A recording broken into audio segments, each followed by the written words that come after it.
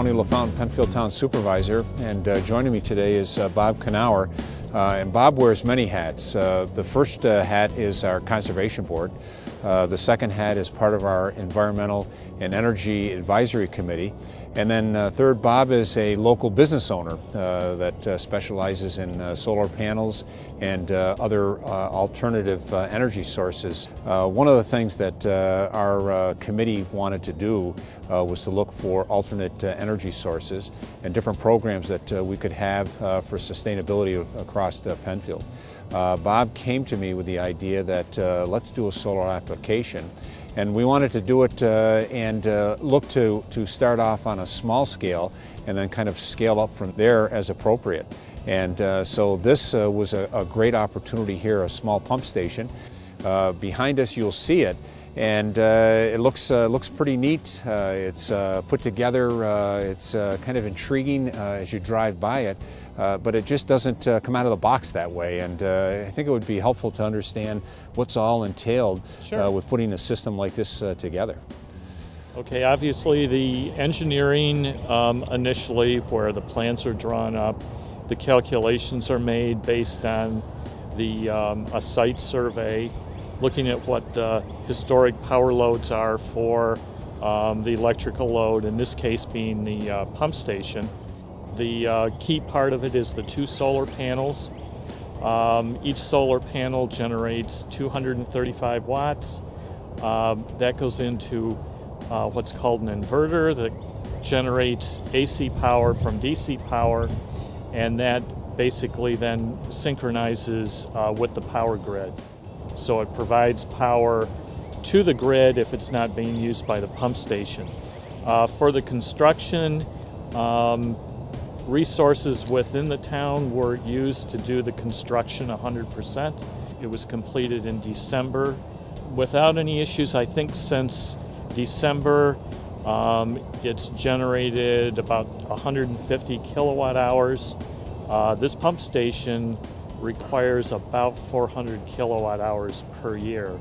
So at this point, it's pretty much on schedule or ahead of schedule as far as production. Outstanding.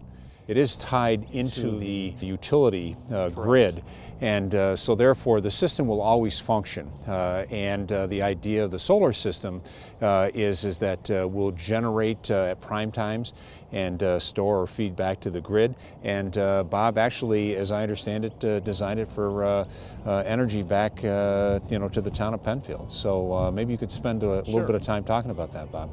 RG&E replaces the power meter with an electronic meter that has a couple of readings on it, what has been taken from the grid, and that would be in situations where the solar system wasn't generating enough power for the load.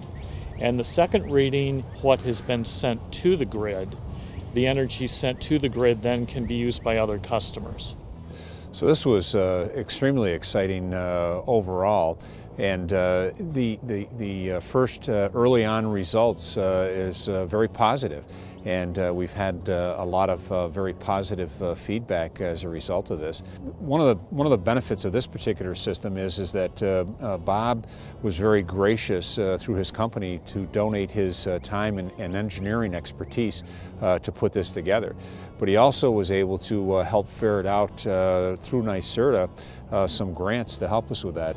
Yeah, that's correct. We used, for this project, NYSERDA has a solar PV photovoltaic incentive program. This project was partially funded through a NYSERDA solar incentive, and also the power inverter, the microinverter used on this project, was donated by Direct Grid, and they donated that key piece of equipment to this project. Yeah, which is great, and I think I'd just like to underscore made in the U.S. of A, which I think is really key. You don't hear that too often today. I'd also like to take an opportunity to thank everyone involved. Certainly Bob for his interest and dedication, and Bob, to your company, I just want to say thank you for your willingness to share that expertise with the town of Penfield. Your a resident of the town and certainly committed to helping the town continue to be on the cutting edge with this type of technology. So I want to thank you for that. Certainly all of our town employees that were involved with putting this together under your guidance and making sure that everything was hooked up and connected correctly. So we have just a lot of interest from a lot of different sources to make this work and be as viable as possible. So thank you for leading that effort.